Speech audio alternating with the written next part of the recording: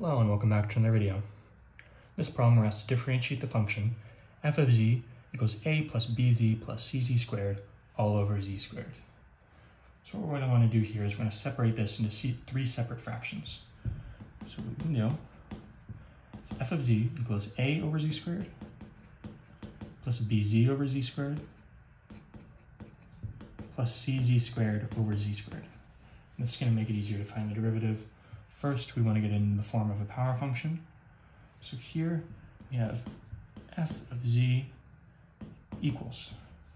If you have a exponent in the denominator and you want to bring it to the numerator, all you have to do is multiply by -1. So you have a, that'll look clear, a, then bringing z squared into the numerator, z to the -2, plus. Can't do that here because we have one in the numerator and the denominator.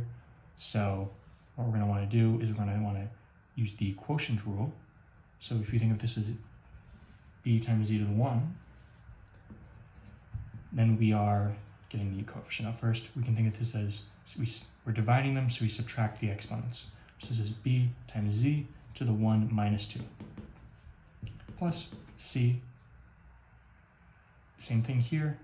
Dividing them, subtract the exponents, z to the 2 minus 2. This is basically saving you one step. If you were to bring z to the 2 up into the exponent, up into the numerator, you multiply by -1, which is where you get this -2. This is just a little bit faster, a little bit easier to think about it that way.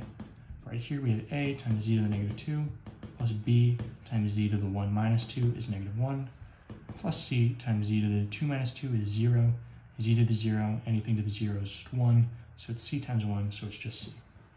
Now to find our derivative, we can use our power function rules. For this first term, our coefficient is a, so we get that out first. We bring our exponent down into the coefficient, and then our new exponent is the old one minus 1. Same thing with this term, plus b, get the coefficient out first, bring down your exponent, times -1, times z, the old exponent, minus 1. One last step, simplify this, get it clearer. A times -2 is -2a, z to the -2 minus 1 is -3, plus b minus 1, plus b times -1 is minus b, times z to the -1 minus 1 is -2. The derivative of a constant is just 0, I should have mentioned that, so that's why we're just ignoring the plus 0 here, because this is going to be your final answer. As always, thank you for liking and subscribing, and I'll see you in the next video.